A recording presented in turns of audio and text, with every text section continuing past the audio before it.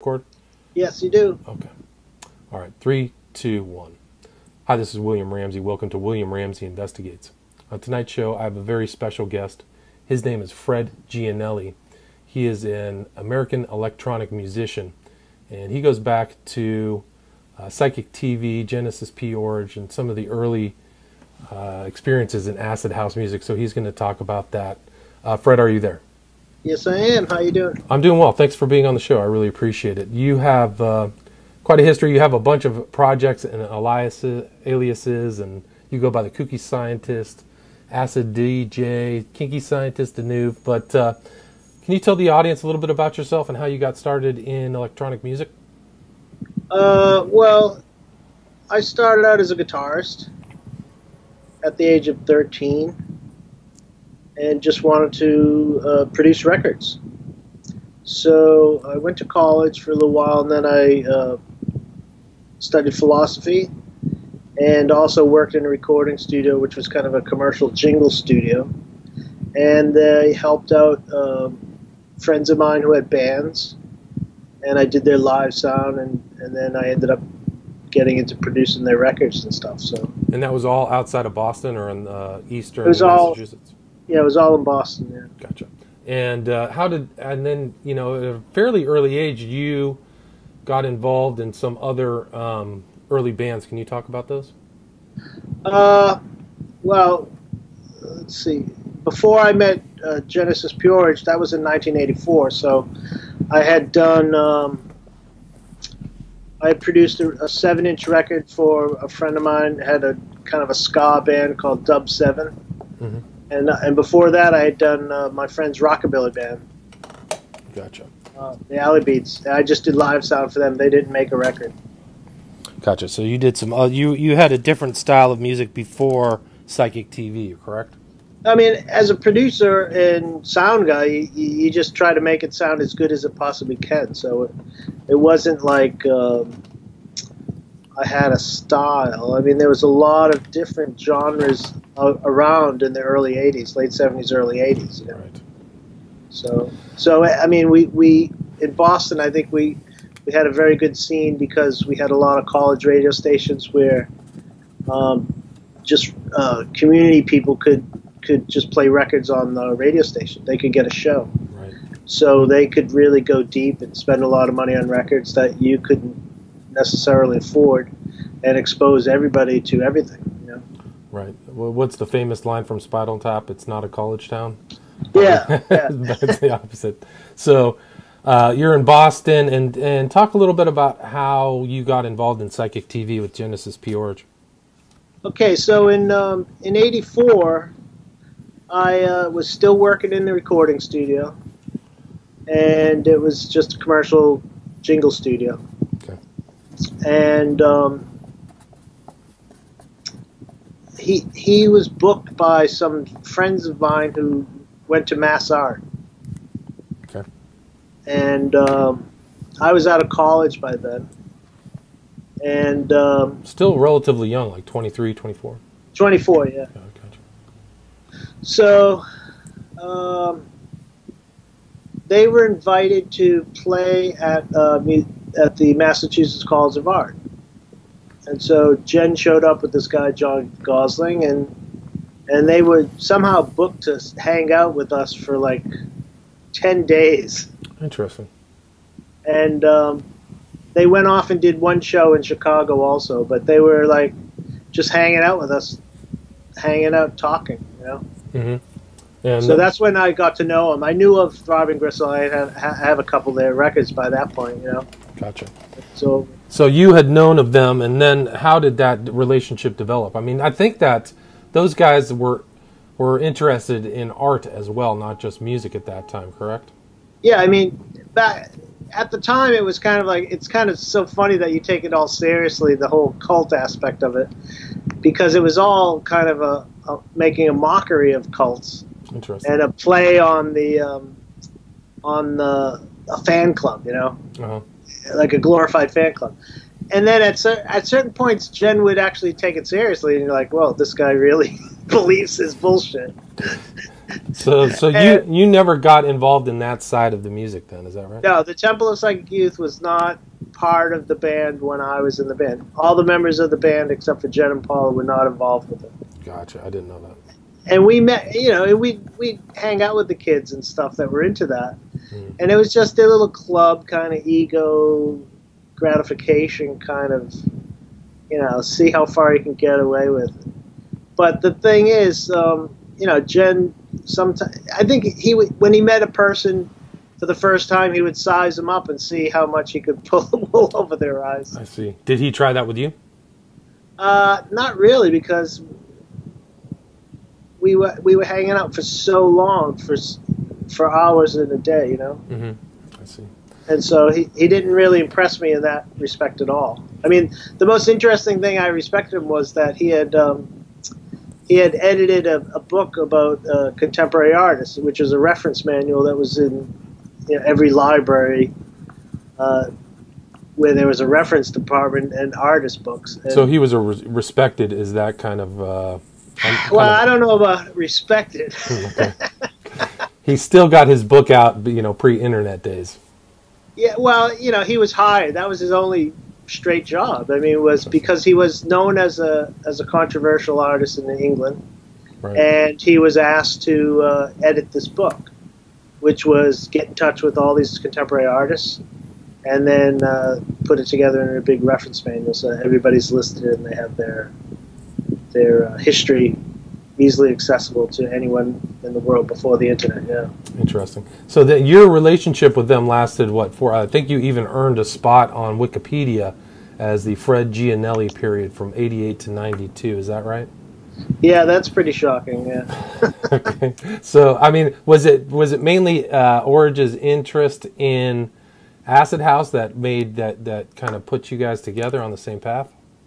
Well, no. I mean, in '84, we became friends. Mm-hmm. Well, as friendly as you can be with an egomaniac like that. Okay. And he wanted to help me put out a record of mine, my first individual record that I produced myself. So I made that record after I met him, and then I went to England and cut it, and then he offered to put it out on his record label. I see. What was the title of that album? The name of that record project was called Turning Shrines, and it was just me and my friend Neil Sugarman, and we met this girl named Asako.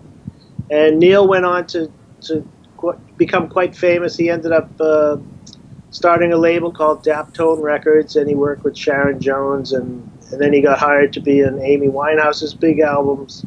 So Neil eventually had a big career, much more successful musical career than I have had. That's interesting. Is he from England? No, Neil's from right Massachusetts. Interesting. That name sounds familiar. Sugarman. Yeah, I'll have to look that up. No, he's pretty famous now. Yeah. Gotcha. And so you cut that first album, and then you just ended up playing with Psychic TV. Is that correct? Well, yeah. What happened was I did a second record just by myself, a very low budget one, another Turning Shrines record. Okay. And then Jen invited me over to England to record this kind of novelty record. It was a cover version of a Jimi Hendrix song. And I asked him if I could.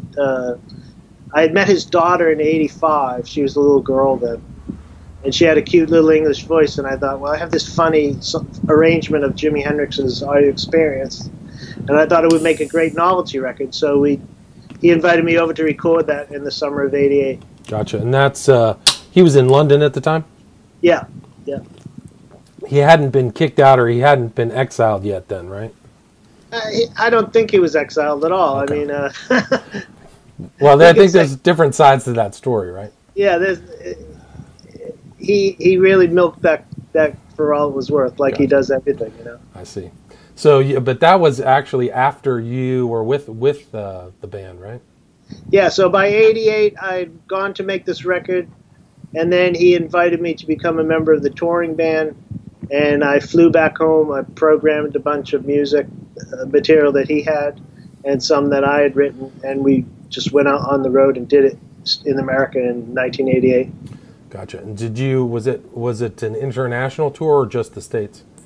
No, that first tour was like 3 months in the USA, and then we went back to England to tour England, and Margaret Thatcher had banned acid house music, I see. I and didn't know that. because we had used the word acid house in our marketing, a lot of our gigs were canceled because Margaret Thatcher had banned it because it was too popular.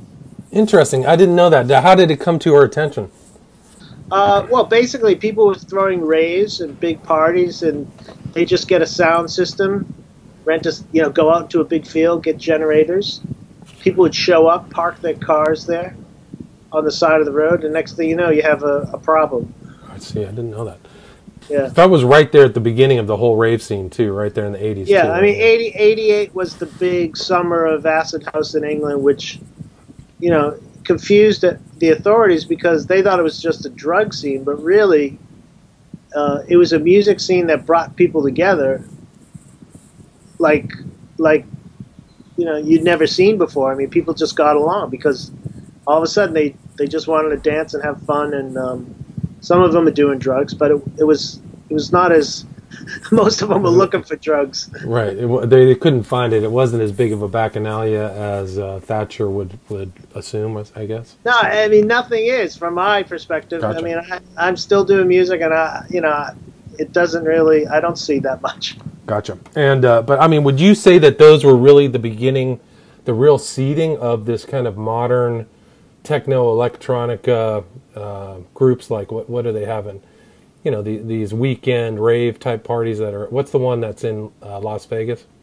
Well, that is a very commercialized mainstream version of it, and even the Detroit Techno Festival, which my friends run, called Movement, which happens on Memorial Day, is becoming more and more commercial because people don't know the roots of it. But yeah, I mean, 1988 England was definitely the beginning of this kind of electronic phenomenon. Rave phenomenon. Was MDMA, was Molly, was that popular back then? Was that around in those late 80s? Do you know? Oh yeah, it was definitely around. I mean, Jen was doing a lot of it. He was interested in it and doing it, and probably dealing a little bit with it, but I never got into it. So I see. And I mean, would you say I guess all rock tours are pretty much saturated in some type of drugs. Would you say that was the case with Psychic TV on their tour? Definitely not. Interesting. It was. I mean, we had two little children with us, so it was definitely more like the Partridge Family than the Ken Kesey bus. Gotcha. The Merry Prankster. So you guys almost got signed to Elektra Records, is that right? No, we almost got signed to. Well, we were dealing with this popular indie label called Wax Trax out of Chicago, and they didn't have any money to sign us. And then it turned out that they died of Jim Nash died of AIDS, but hadn't told anybody, and they were going bankrupt. So we didn't know at the time, but we wanted to continue working with them, but we couldn't. And then we were talking to this label called Almo Sounds, which hadn't started yet. Basically, Herb Albert and Jerry Moss had sold A&M Records for a record amount of money at that time. And we were contacted by this guy, Howard Thompson, who was one of the A&R guys for that label, vice president there. And he wanted us to sign with them, but he was going to take a sabbatical. So he basically invited me. He was working at Elektra at the time. Invited me up, informed me about this, and told me not to tell anyone for a year because when he came back, he wanted to sign us. He did keep his word. We did do demos, but we didn't get signed. Gotcha. And then you went to record at Brilliant Studios in San Francisco, right? Yeah, that was when we did the demos for Howard. Yeah. Gotcha. Where was that studio? I wonder what. That was right in south of Market. It was like it was a decent rock studio, big room. I think Kurt Cobain had produced the Melvins there. That was. Oh, interesting. Yeah, I mean, it's probably now, the property's probably worth like $5 million now. Yeah, it's crazy. All of South of Market is just insanely... Oh, it's super commercial now. It wasn't what it was like back then. It's super gritty. You had to kind of watch her. It was pretty sketchy in that neighborhood back then, yeah. Yeah, that's interesting. It says here that you played in Oakland too, Mr. Floppy's Flophouse East. That's a place, a landmark in Oakland too, right? Do you remember That was like a small kind of loft party warehouse type of space, and that was after Jen got kicked out of England, or left England, decided to go back. Well, he ended up in Northern California, right, with Winona Ryder's dad, right? Right. So what happened was we were playing in London in probably '89, and I think Winona was over working with Francis Ford Coppola for the Dracula film, Oh, I see. which was being filmed in London. And we usually did a December show in London, and there weren't many shows going on except for Gary Glitter, something like that. So we did a December show, and they came to our show, and we didn't know them. And I remember an older American guy coming backstage and talking to Jen, but it was just chaos. We were just packing up our equipment and getting ready to leave and stuff. Gotcha. So I remember seeing him there, and then when we went, when the raid happened in England, and they decided to go to England, they reconnected with Michael and Michael Horowitz. Yeah, Michael Horowitz, and they didn't even know that they were the parents of Winona Ryder. Right, so right. And Horowitz, by the way, is also Timothy Leary's archivist. I don't even know if Michael Horowitz is alive.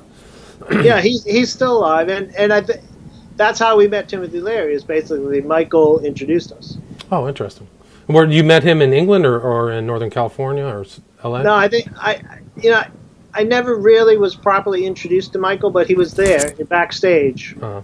When I was busy dealing with my equipment and stuff, and he was talking to Jen. I remember Cindy came to our gig at the Flop House. Gotcha. Also, so Michael and Cindy were there for that gig. Right. And so Michael Horowitz is Winona Ryder's father, just to let people know. I don't know if that was clear. Right. So then the kick out. I mean, were you there when Jen got kicked out of England? No, I was in Boston, and I had just spoken to our drummer, and I had this weird feeling that we were never going to work again. Like a couple of weeks before this happened, Jen and Paula and the kids had gone off to Nepal. Right. They had sold a painting by Austin Osman Spare, this occult painter. Right. Uh-huh. And it was very valuable, and they sold it to Chris Stein from Blondie because Jimmy Page wouldn't buy it. The price was too high. The price was too high. Jen was gouged Chris Stein on the price. So with that money, he went off to Nepal for the holidays. And then that's when the raid happened. While he was out of right. So that he didn't go back to UK. He went somewhere else. No, he just decided to use that publicity and say, I'm exiled. Right, I'm an exile. It's not necessarily true. I mean, it was more dramatic. But, I mean, didn't they find... I mean, some of the early art he did was very edgy, like extremely edgy. Would you agree with that? Yeah, I mean, it was definitely, trying to confuse people. Unfortunately, it confused people 10 years after the fact. Gotcha. So they found some of that art that he had done decades before. Is that one of the things that, I mean, what they get called the records of civilization? I mean, there's some pretty intense phrases that the authorities talked about. But that's like a term that was used by an MP who was himself busted for having, I don't know, prostitutes or something like that. So it's like the gutter press in England really loves to exaggerate and that's true. Go crazy. And if you really want to understand more of the inside information that dispels a lot of the myths, I suggest you read Cozy Fanny Tootie's book, Art, Sex, Music, which is on Faber. I think it's Faber Social is the publisher. She was one of the early members of Psychic TV, correct? Well, before that, she was not in Psychic TV. She was in Coombe Transmissions, right? And then she was a founding member of Throbbing Gristle, and she was Jen's partner for those years. And if you want to learn a lot about Jen's character, then that's That's the go-to book. That's the foundation, right? His real name is what, Megson? Is that right? What's his last name? Neil, yeah. Neil Megson. I only knew him as Genesis, and everybody just calls him Jen. So Gotcha. Yeah. So I mean, at some point he, transformed himself. He's still undergoing the transformation, and my understanding is that he's not in great health right now. Is that true? It's kind of funny. I was in Denver, and I met one of his other guitarists who's also American and from Massachusetts. And we had a funny chat. We had never met, but we talked a lot about Jen, and we had a lot of laughs. And don't believe everything that Jen says. Okay, because, I mean, through the grapevine, I'd heard he had, like, some kind of blood cancer or something like that. So. Yeah, he supposedly has leukemia. That's what he's saying, and he raised a lot of money I see. for that. But I don't believe anything he says anymore. So Gotcha. So you had that 4-year run, and what kind of initiated your departure from Psychic TV? Well, basically, we did those demos in San Francisco, Right. and then a month later, I get a letter from Jen and Jen's lawyer, and it said that in this letter, if we did get this deal, that I would have to forfeit the first $200,000 we made to Jen. Okay. And I was like, well, I guess I got my walking papers. I never responded to that. I see. And then, as far as I was concerned, the group was done. I see. He had abandoned the whole London, all our guys in London. Right. And that was the whole band, That was the core of it. Yeah, I mean, there were two camps in the band. There was the workers, and then there was the Porridge family, Gotcha. And, did you ever see him engage in very strange practices? He apparently has some peculiar stuff he does. Is that true? Well, when I was in England, I lived in his house, and it was pretty much a really boring household. Gotcha. What kind of practices are you referring to? Well, he said that he met Aleister Crowley on a street in 1953 after Crowley died in 47. And that I've heard a rumor that that's how he got his name, as Genesis P. Orge, is about the consumption of human semen. Is that correct? No, that's not correct at all. I mean, Jen said that. I'm sure he said that in an interview. I think I remember reading it. But Jen got his nickname in school because I think he was running some Bible class or something. Gotcha. I mean, and he did you ever see, like, I heard that when he was running the Temple of Psychic Youth, he wrote a book. I think it's called The Psychic Bible or something like that. Yeah. Did you ever see him writing that or doing anything with that? That's just old documents from before I was in Psychic TV. Oh, I see. So that was from like the early 80s, yeah. Gotcha. And you ever hear anything about the Process Church or anything like that? Yeah, I met Timothy Wiley. Gotcha. Interesting. In '89, and he was just like a burnt out, English hippie. And he had a funny thing to say about Jen. Also, we had a good correspondence last year because I reconnected with him because I had found some old photos and I wanted him to have them. And then he just recently passed away in December. Right. But basically, his opinion of cults was the whole point of a cult is to get out of the cult. Interesting. Once you realize you're in it, you got to get out. Like exactly. NXIVM or something like that. Yeah, I mean, the NXIVM thing is, I think Jen wishes he had a cult like that was so financially successful. Oh, yeah, holy smokes. Millions of dollars. All these women and very, very wealthy donors, and it's like, wow, what a fantasy.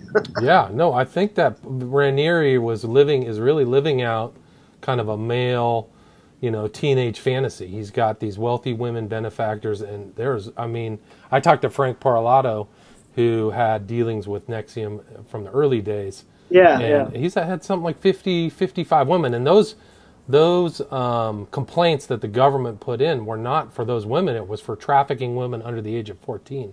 So there's stuff going on that the public doesn't know yet.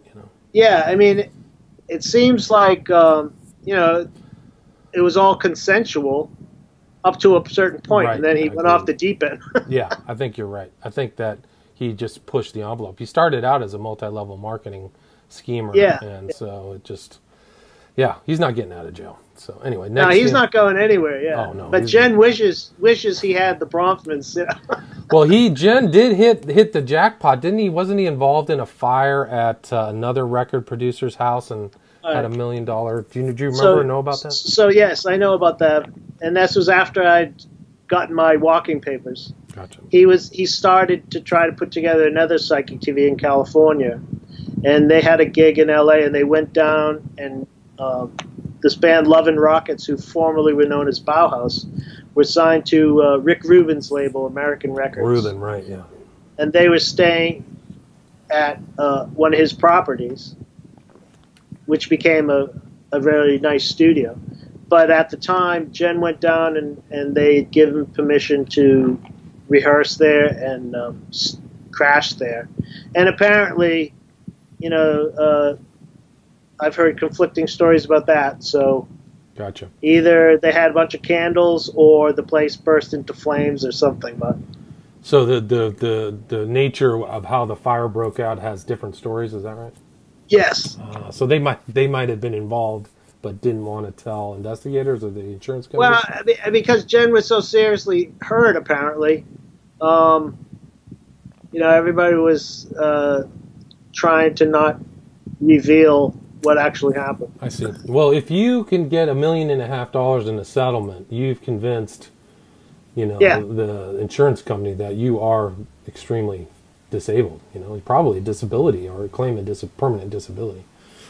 I don't know. Well, I don't know the nature of the case. That's pure speculation. But you know, Well, typically, no, he definitely was physically hurt. He definitely, you know, was sent to the hospital and had a huge hospital bill. okay.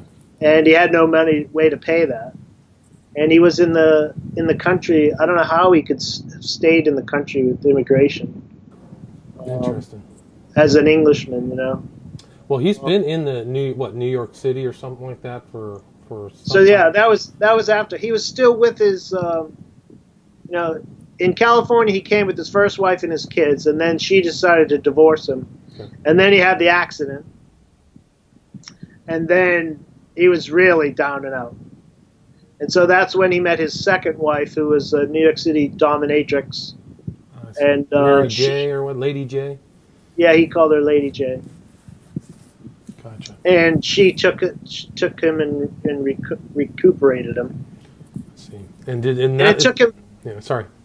And it took him like 7 years to win that case. It took him a long time to win against Rick Rubin. I didn't know that. So he was just down and out for years, and I was still friendly with him, but it was just about re-releasing old material, and he would just give it away to labels that would put out like 20 CDs and not pay us. Oh, interesting. It was really bad. That's unfortunate. It seems like that's in the smaller kind of label type stuff. That kind of stuff happened. It happens a lot, yeah. It's a lot, yeah. And did you see when you were in the band like any of the kind of glimmerings or like how or why he wanted to go through this kind of intense body modification? No, he didn't really have that when I was working with him. You know, he had some personal peccadillos, you know, odd things. Like he didn't like his body hair, and he had a really bad diet. He didn't eat well, and so we had some hang-ups, you know. Gotcha. Because I mean, I think that he did some pretty intense surgery. I mean, a lot of surgery. Yeah, yeah. Once he got that money, he got into drugs heavily, because you know Jackie was a heroin addict. Who's that? Is that his wife? His wife, Lady yeah, J. Lady Gotcha. J. Yeah. Oh, I didn't know. I mean, that. she became a pretty bad addict. She was probably just using when they met. But I briefly met her once before Jen had even met her, so I knew that she was kind of, you know, stumbling around on heroin. You know? Gotcha. And when he won the lawsuit against Rubin, was it Rubin who personally paid out, or was it his insurance company? I think it was his insurance Okay. company, because Rick showed up with a chauffeur-driven Bentley wearing a Slayer T-shirt in jeans and his beard down to his waist like ZZ Top. He used to hang out with the guy from ZZ Top, and that was how he dressed for court, so he didn't care. He didn't care, right? Yeah, that makes sense. I mean, he has too much money. Right. So after you kind of left Psychic TV, what kind of stuff have you been up to since it's been quite 20 years or something like that? Yeah, it's struggling to survive, basically. I mean, I got into electronic music and I became a live electronic artist, where it's kind of like what a DJ does. It sounds like it, but it's not. It's all original and it's all from equipment. Nice. So, I mean, I assume that from the early days you were learning a lot of that new kind of electronic equipment that was coming out. I mean, even pre-computer. As it was coming out. Yeah, before computers were used in the late 70s, early 80s, I had started getting into synthesizers and drum machines and guitars and effects, and then samplers came out. So I was all through my even in the jingle studio. I replaced the drummers on the jingle sessions with the drum machine. Interesting. What the technology's super advanced at this point, right? That all these guys are using. Yeah. Do you go and are you playing at kind of venues in Massachusetts or going elsewhere? Or? Occasionally, Massachusetts actually does not have a very good scene. I mean, like last weekend I was in Denver, Colorado, and that was great. They had a great sound system. I got a great recording, and the crowd was really receptive and excited. So where is the biggest scenes these days? Is it California? Well, Berlin. But in America, for the style that I like, it's more Detroit oriented. Interesting. So Berlin and European is huge as well. Berlin is basically the center of the universe for electronic dance music. Yeah, I didn't know that. The genre that I like. What would you? How would you define your genre? It's more underground than the commercial stuff like that. Who's that guy that DJ kid that just died? Oh, Avicii. Avicii. Yeah, I don't know anything about that stuff. Gotcha. Yeah. Well, I mean, he knows how to write a good, catchy pop tune, I guess. I mean, yeah. To me, that's just pop music. Gotcha. And so, do you feel that do you still run around and kind of see some of these early characters from Psychic TV or anything like that? No, I don't see anybody because everybody's in England. It's still in England, right? And Jen's in New York, and I don't want to see him because he's hideous. And his wife and children out in the West Coast, so I don't see them either. Gotcha. So they're all, I mean, his kids have got to be in their 40s now, right? They're probably in their 30s, yeah. 30s, right. Interesting. Did you ever kind of come across some of those early members of Psychic TV? People like, I don't know, they liked Burroughs, right? Peter Christopherson, some of those other characters. I met Sleazy late in his life. I met him up in Montreal, which turned out to be the very last Coil show. Interesting. And he was really nice. I mean, his reputation is, a lot of these people, their reputations are much more scarier than their personalities, you know what I mean? Well, he was very intelligent. He was the son of a notable professor. I found that out recently. Christopherson's dad was like a mathematician in London, England or somewhere. Yeah, I mean, Jen exaggerated the importance of Sleazy's family, but, Sleazy was just a really kind of shy, intellectual. Would you describe him as an intellectual? Yeah, he was kind of thoughtful, but he's also extremely, homosexual, and right. and a little undercurrents of that. But, did you ever see him with John Balance or just him alone? No, the Coil show in Montreal was when John Balance did not go, so it became the last show. And then shortly after that, like a couple months later, he died. Right. He's a pretty heavy drinker too, right? He was all messed up, yeah. Yeah. Yeah, so, Christopherson, I mean, my understanding is that he kind of trolled the gay underground, leather bars and stuff like that. Is that true? Yeah, I mean, he was part of the famous Hypnosis design team. Right. So he did a lot of record covers for Pink Floyd, Peter Gabriel's first 3 albums, Genesis. Yeah. He took a lot of photos for those records. He did the last Led Zeppelin record, the cover of that one. Right, with the obelisk. And then, with the obelisk. Obelisk, yeah. Yeah. And then he, became a video director, very successful video director, which he wouldn't even talk about. He's That's interesting. He was making a lot of money during the heyday of MTV. I didn't know that. He did a lot of videos, but I'm surprised that he wouldn't be so.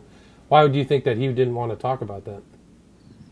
Well, because he wanted to be known for his art, and that's why he was proud of Coil, and he just gave up on Psychic TV and working with Jen. He really had harsh words to say about Jen. Also, I didn't know that. But all those guys were Illuminates, right? Weren't they all members of the Illuminates of Thanateros, all the Coil members? I'm not sure what their scene was, because they were a very heavy gay scene, and I'm not gay, so it wasn't really that my interest. I didn't know that. Did you ever kind of come across a lot of William Burroughs stuff when you were with Psychic TV or those guys? I mean, it seems like he was kind of their hero. Well, I was born the same day as Jack Kerouac, so I've known about the whole beatnik era since the '60s, right?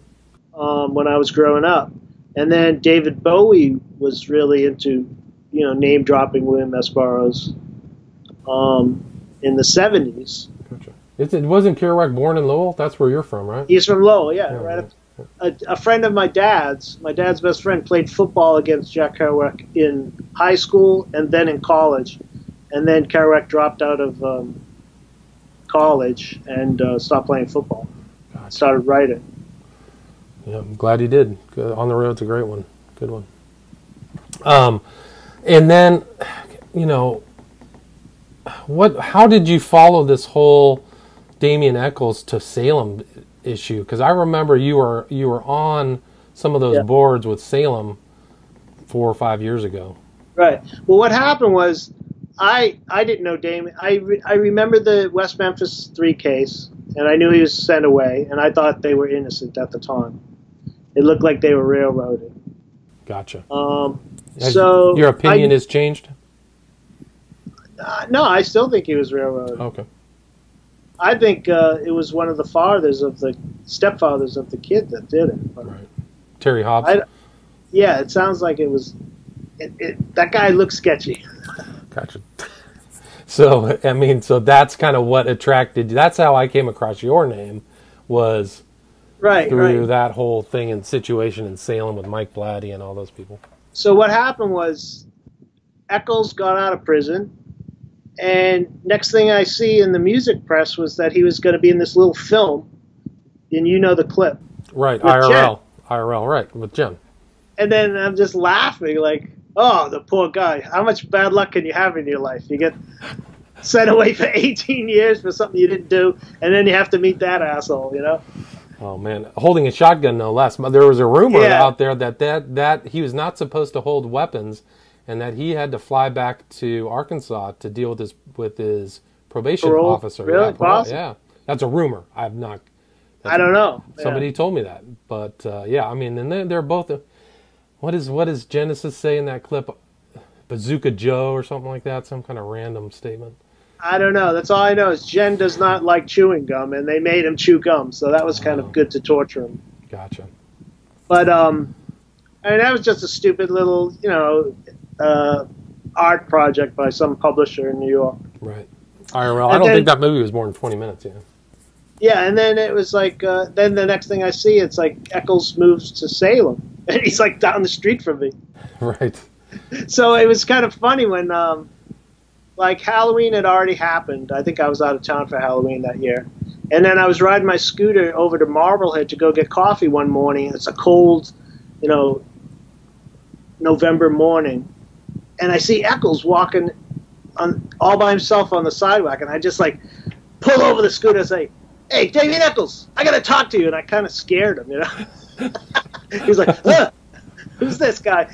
And then I started telling him about Jen, and next thing you know, we're just laughing our heads off, That's interesting. Because he was, his book was coming out, so I said, all right, I'm going to come down to your book signing next week. Right, Life After Death.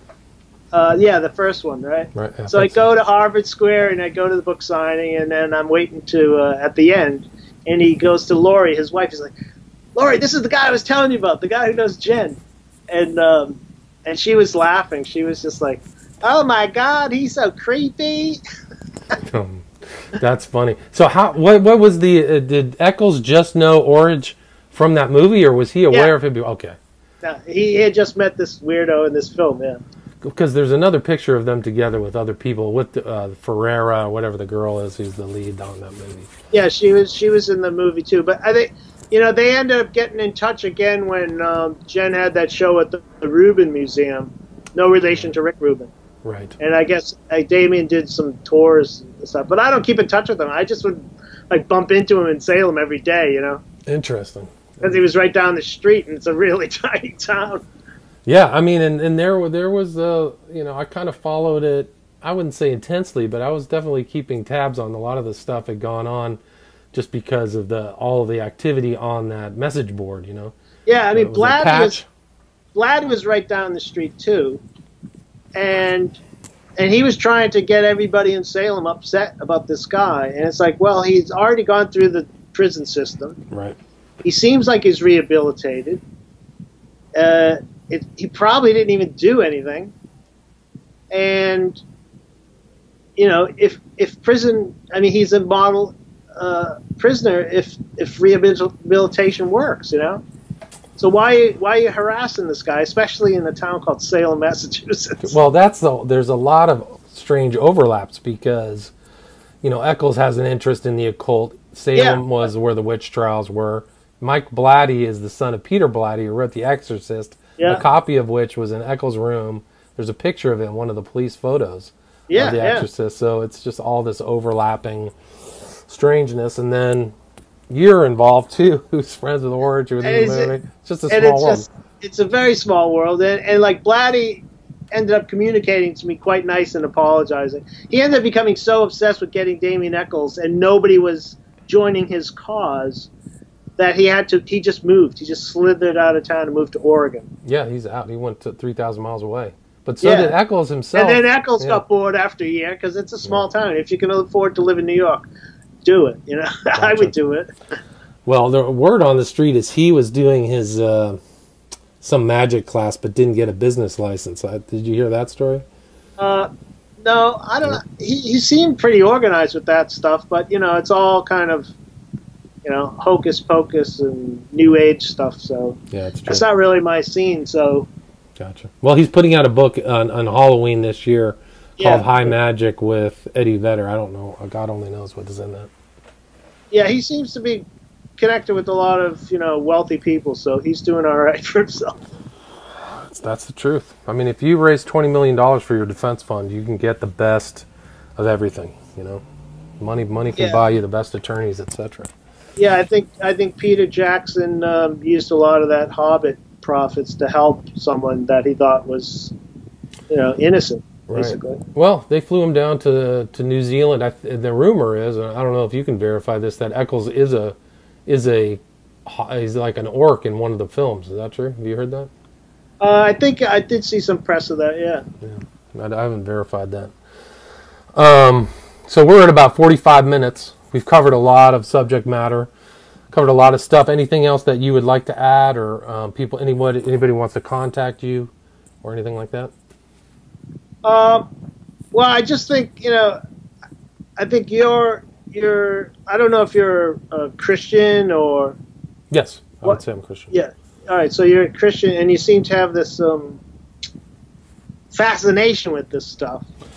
Well, I was really a Crowley researcher, and so I was tracing the impact of Crowley on the 20th century. So I came across a bunch of different people, one of which was Genesis, who said he met Crowley, and so I covered a lot of people. So Genesis was one of them, so I kept an interest in Genesis, and that was really how I got interested in the West Memphis 3 case, was that Damien Eccles, there was an interest in Crowley. I had actually not even followed that case probably till 2011, 2012. Oh, okay. Yeah. And so then once I found out that Aleister Crowley was involved in the case, and that Damien Eccles, and they actually talked about it on the stand, I researched it, and I actually had a copy of Magic in Theory and Practice during the case. There was one of the prosecutors had it, and Damien Eccles was writing Aleister Crowley's name in kind of this code. Yeah, that's yeah. in this. So that was really it. And so I was like, okay, well, Eccles.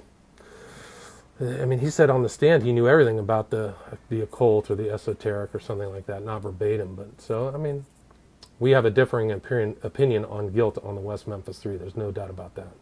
Yeah, I mean, also one thing I would like to point out is that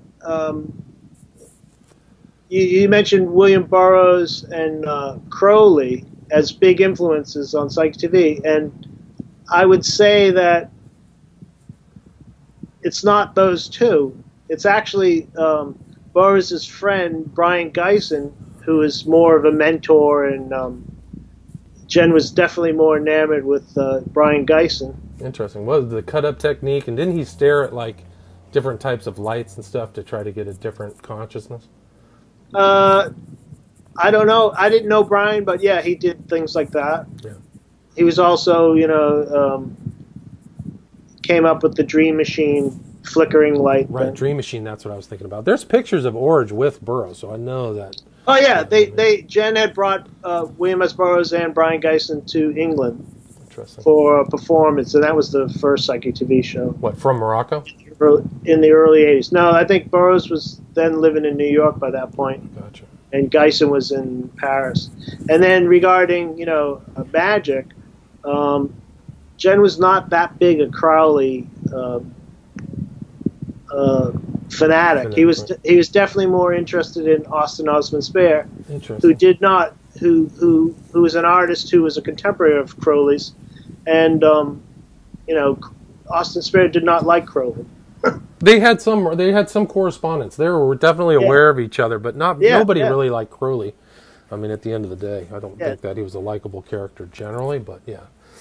I think I've read some of the correspondence in the 30s, so they were definitely talking, but definitely not hanging out with each other. No, they were not friendly. And also, Crowley was so poor in Berlin, and there's a really excellent book by this guy Tobias something about Crowley's years. The Beast in Berlin. The Beast in Berlin. It's very, very funny because it's like it doesn't make sense that these satanic figures and these people think you sold your soul to the devil, and it's like, well, don't you get any money for that? Because right. It seems like they have nothing but bad luck. Well, that's really an excellent point. That's very true. There's a lot of bad luck that runs in these people's lives. Crowley in particular, who had a substantial inheritance that he dissipated and then was on the streets, Berlin, begging for money, trying to check his mail to make sure somebody sent him cash, and then he would spend it. He was a very peculiar character because he could have taken that money and invested it and lived like a king. Yeah, and that's the same thing with Jen. He gets this windfall and he just frittered it away. Became a heroin addict. Blew it all on drugs, blew it all on ketamine, blew it all on plastic surgery, and it's just like self-indulgent twats. That's what they are. Well, that's it's the life of an occultist is often strange. Wiley's an interesting point too. I think he was on Hamilton Morris's show snorting. Hamilton, snorting PCP. He's got to be in his 60s. Poor Timothy was like, I think, because the process cult was so rigorous and anti-drug, and they were all celibate and super intense. Structured, super structured, very difficult grades to go up. You had to do 6 months of service, all this stuff. Yeah. Once he got out of the process, he had a lot of catching up to do. So. Gotcha. He wanted to get back. I mean, he was number 3. He was one of the. He was their guinea pig. He was the original. He really was. That's really true. Yeah. What is it? Best Friends Society and all that stuff. Well, he was. He went to school with Robert. Architecture schools. Robert de Grimston, right? Robert Moore. Yeah. I think Moore is still around somewhere in New York, right? He is. He's hiding. I think he works for like AOL or something. Last anyone heard of him. Hiding in plain sight. Yeah, he was known as the Omega, and they had to talk to him through like a tapestry or a wall or some crap like that. It's kind of like Vanguard, same thing. No, dude, Vanguard. Yeah. Oh. It's the same blueprint of stupidity.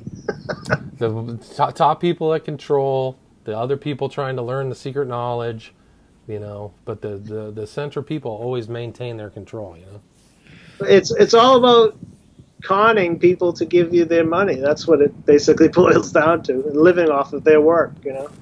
Yeah, it's interesting. Anything else you want to add, Fred?